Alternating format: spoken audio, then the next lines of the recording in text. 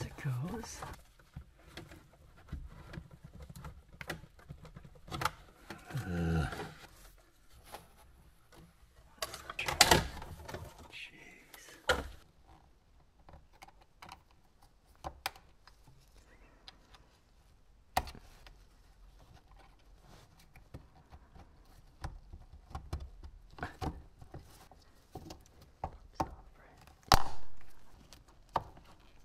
Okay.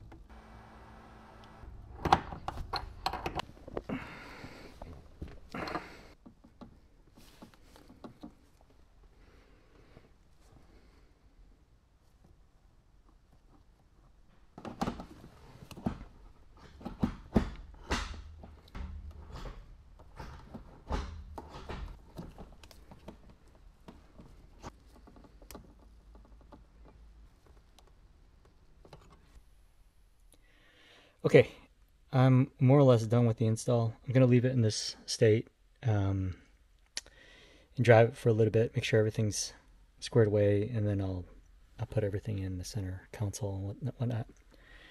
So the install is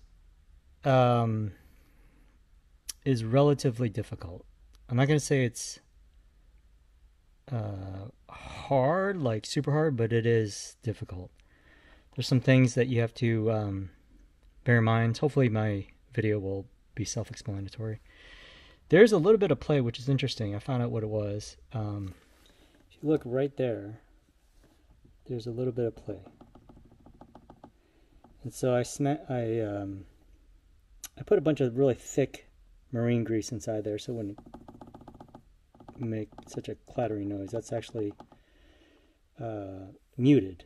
Before it was like more of a tinging noise. Anyways, that's the only play, and that's in neutral, so it's not a big deal. I don't think I'll even feel it, but I was just concerned about that. Other than that, there's really very little play. It feels good. Whatever, that bolt action kind of feel. So it's a good piece of kit, I'm going to say that, but the install, again, wasn't super easy. The cables, I kind of feel, are too long. I don't know if the Numeric gave me the wrong length. I don't think so, but they are a little bit long, maybe by about 2 inches. And I'll show you how that comes into play underneath the car.